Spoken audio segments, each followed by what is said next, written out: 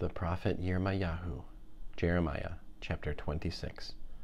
At the beginning of the reign of Jehoiakim, the son of Yoshiyahu, king of Yehuda, this word came from Adonai. Adonai says, "Stand in the courtyard of Adonai's house, and speak to the people from all the cities in Yehuda who come to worship at Adonai's house. Say everything I order you to say to them, and don't leave out a word. Maybe they will listen, and each of them turn from his evil way.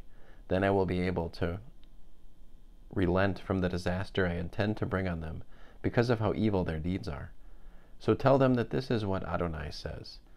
If you will not pay attention to me and live according to my Torah, which I have given you, and listen to what my servants the prophets, whom I send to you, say, I have sent them frequently, but you haven't listened. Then I will make this house like Shiloh, and I will make this city an object of cursing for all the nations of the earth." The Kohanim, the prophets, and all the people heard Yirmeyahu speaking these words in the house of Adonai. When Yirmeyahu had finished saying everything Adonai had ordered him to say to all the people, the Kohanim, the prophets, and all the people seized him, shouting, "You will die for this! Why have you prophesied in the name of Adonai? This house will become like Shiloh, and this city will become uninhabited ruins." The people all crowded in on Yirmeyahu in Adonai's house. When the officials of Yehuda heard about it, they came up from the king's palace to Adonai's house and sat at the entrance to the new gate of Adonai's house. The Kohanim and prophets said to the officials and all the people, "This man deserves a death sentence, because he has prophesied against this city. You have heard it with your own ears." Then Yirmeyahu said to the officials and all the people, "Adonai sent me to prophesy against this house and against this city all the words you have heard. Therefore now improve your ways and your doings, and listen to the voice of Adonai your God. Then Adonai will relent from the disaster he has decreed against you. But as for me, here, I am in your hands. Do with me whatever seems good and right to you. Only know for certain that if you put me to death, you will bring innocent blood on yourselves, on this city and on its inhabitants, because the fact is that Adonai sent me to you to speak all these words, so that you would hear them." The officials and all the people then said to the Kohanim and prophets, "This man does not deserve a death sentence, because he has spoken to us in the name of Adonai our God."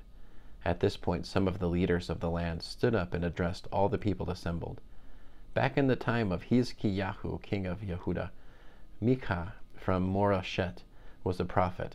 He told all the people of Yehuda, "Adonai Sevaot says, Zion will be plowed under like a field, Yerushalayim will become heaps of ruins, and the mountain of the house like a forested height." Did Hizkiyahu, king of Yehuda, and all Yehuda put him to death? Not at all. Rather, he feared Adonai and prayed for Adonai's favor, and Adonai relented from the disaster he had pronounced against them. So, if we put Yirmeyahu to death, we might bring great disaster on ourselves. On the other hand, there was also a man who prophesied in the name of Adonai, Yirmeyahu, the son of Shemayahu, from Kiryat Yearim, who prophesied against this city and against this land exactly what Yirmeyahu is saying.